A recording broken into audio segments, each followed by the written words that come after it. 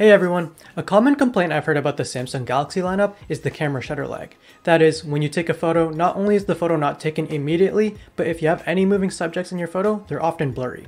iPhone and Pixel have zero shutter lag, and in bright conditions have no problems taking photos of subjects that are in full motion. In One UI 5, Samsung has introduced for the S22 and S23 a setting in the Camera Assistant Good Lock module to trade image quality for a faster shutter speed.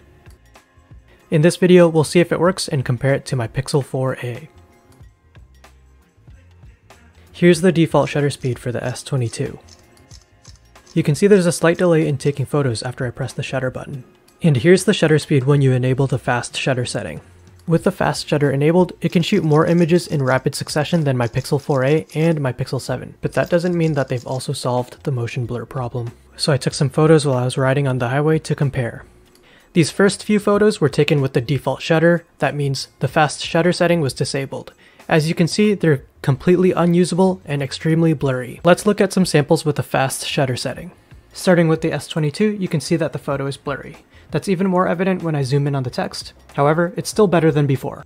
Switching to the Pixel 4a, you can immediately tell the difference. The text is quite clear and much sharper.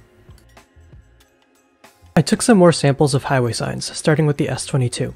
I'm going to zoom through them so you can pause to take a look at the photos. As you can see, the shots are okay. They're not the best, but they are better than the shots with the default shutter speed. You can at least read the signs in half of these photos, though the other half are still pretty blurry and I'll probably have to delete them. Now here are the photos I took with my Google Pixel.